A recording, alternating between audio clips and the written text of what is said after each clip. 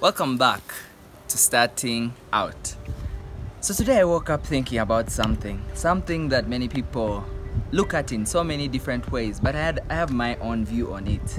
That something is money. Money, sente, pesa. I'm wondering which other language to put it in.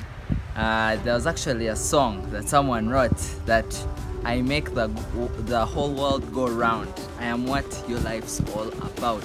So to me, if today you smile or frown, you are slave to me, you are bound. Everybody love me. They talk about me, but my name is money.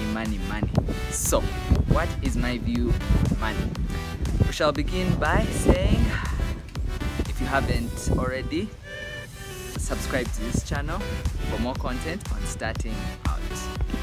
It's something I mainly started thinking about in my S6 vacation when I started reading a lot on literature to do with money, Think and Grow Rich by Napoleon Hill.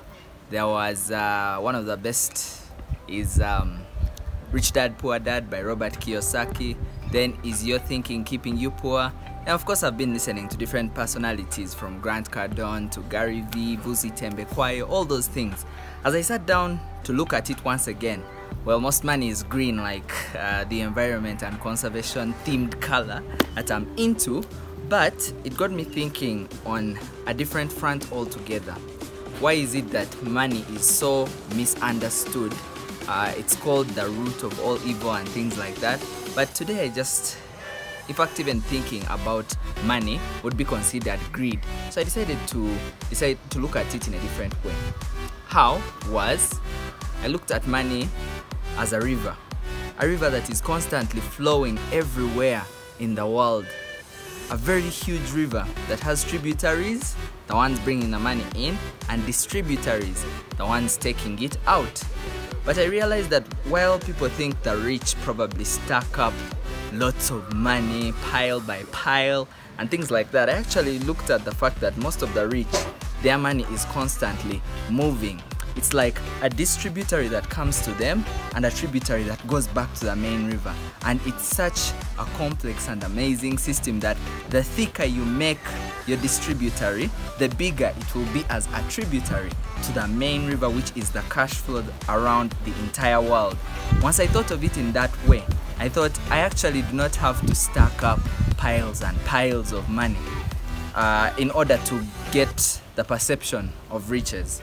So that's my view on money, first and foremost. And of course, money is a tool.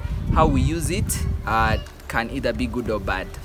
Grant Cardone has ever said an interesting statement that I really loved from him was that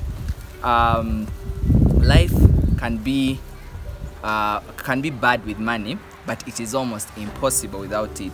So while it takes care of our needs, we should also understand that yes, perhaps too much of it is bad at a certain point, but the more knowledge you have on how to manage it, and by experience really, because I think even with all the literature written about it, some of the people would still be capable of mishandling the gift of money that is given to them. That is just a brief on what I think about money. First, as a large river flowing across the entire world that can be manipulated. Second, as a tool that can be used for greatness or evil. Choose the one that you would like.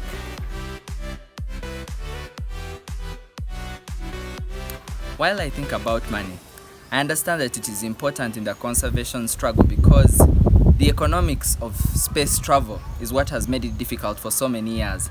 But now that we have Jeff Bezos and Elon Musk working in Blue Origin and SpaceX to make spaceflight cheaper, we can also look at the economics of conservation, and if it is made cheaper, humanity can unconsciously look towards solving the challenge of climate change and so many other challenges that we do have. So that's my Friday talk on money. Kindly like, share, subscribe to this channel, and tell me what you think about money, because yes, there are so many opinions around it. Bye bye.